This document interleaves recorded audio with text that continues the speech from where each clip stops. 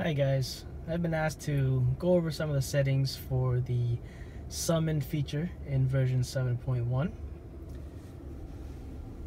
So here are the settings. You can see that the summon feature is a beta feature. You can go ahead and turn it on. You can also allow for narrow spaces. If you have a garage, that's a narrow space. And you can also set the summon stop distance. So if you want to get closer to the wall within your garage, it'll stop it based on certain distances. So I currently have mine set to 16 inches. And you can also use it with the home link. When you have your garage door setting set, it will automatically open and close your garage door. So currently I have my car backed up, and the rear is actually facing the garage door.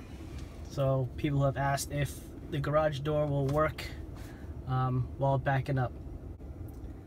So one of the settings and requirements is to basically have your car lined up and before you can actually use the summon feature.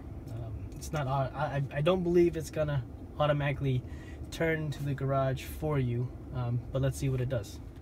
Okay, so here I am outside. In order to initiate AutoPark, push and hold the middle button.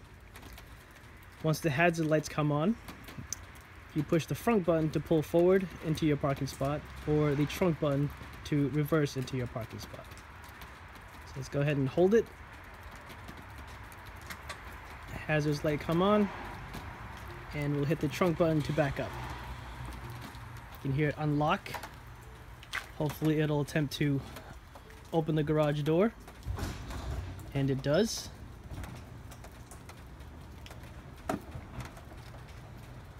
Car is still on.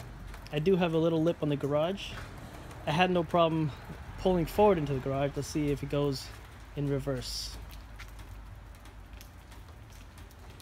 And it does, as expected. My garage isn't as narrow as Philly Gal's, but it's pretty wide, so hopefully it'll stop at the right spot.